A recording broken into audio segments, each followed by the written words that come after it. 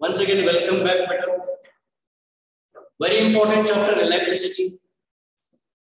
In that electricity, today I am going to discuss about combinations of resistances. And on the basis of combinations of resistances, numericals are there in CBSE examinations, and which is very, very important.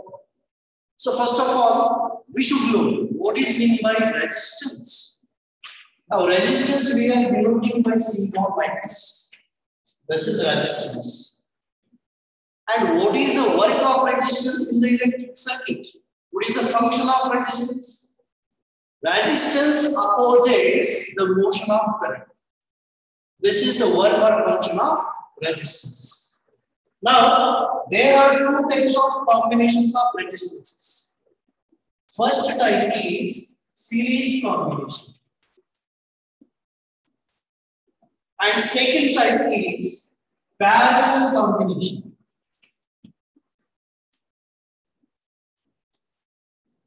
Now let's start discussion. So first type is series combination. For example, take two resistances. This is first resistance, that is R1. Take second resistance. So this is the second resistance, R2.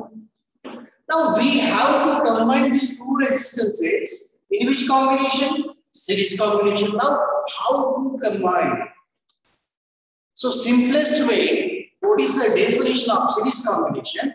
Whenever two or more resistances connected in end-to-end manner, such a type of combination is called as series combination. Let's see. So first resistance. Now immediately you connect second resistance. So R1, R2. So such a type of combinations is called as series combination. So what is the definition? When two or more resistances connected in end-to-end manner, such a combination is called as series combination. Now next, parallel combination. Now how to connect two resistances or more than two resistances in parallel combinations? Let's see.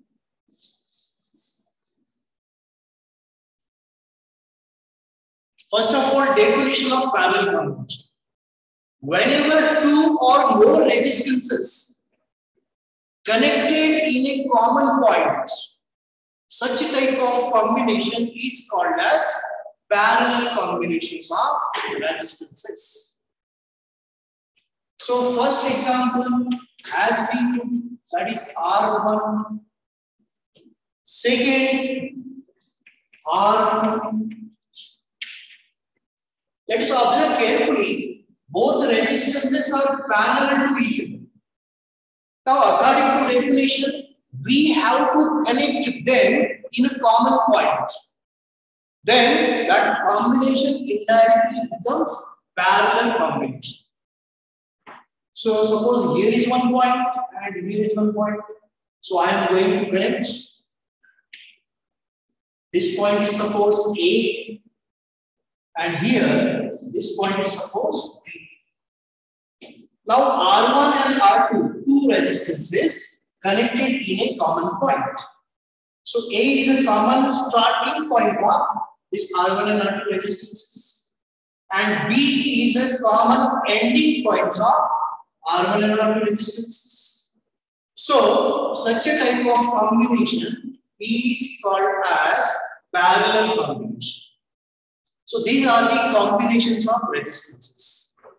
So which is very, very important for numericals. Once again I am reminding, and you should know what is the work of resistance. That is, indirectly it opposes the current. In the next video, we will see what are the conditions in case of series combinations and parallel combinations with respect to the current flowing through them and potential difference across each resistances or each resistor. Thank you very much, beta.